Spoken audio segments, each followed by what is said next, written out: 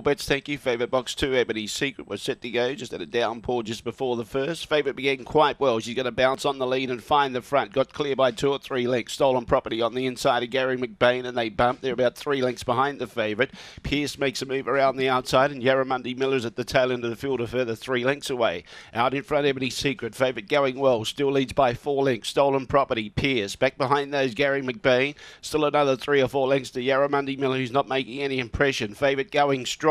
Ebony Secret leads away by 5 lengths now. Getting into second placing is Pierce. Around the outside, Gary McBain challenging Stolen Property, and Yarramundi Miller's the first 4 prospect. But in the front straight, Ebony Secret too good. Second, Pierce. Third, real tight, Stolen Property or Gary McBain. And not far behind those was Yarramundi Miller. And the first favourite home, the time around about 38.70.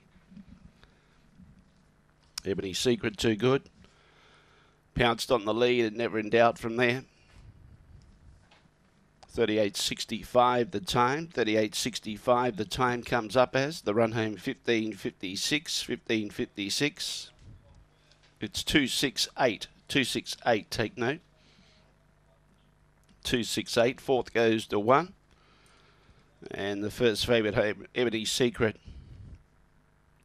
jumped beautifully, got to the front and kept a controlling lead all the way through.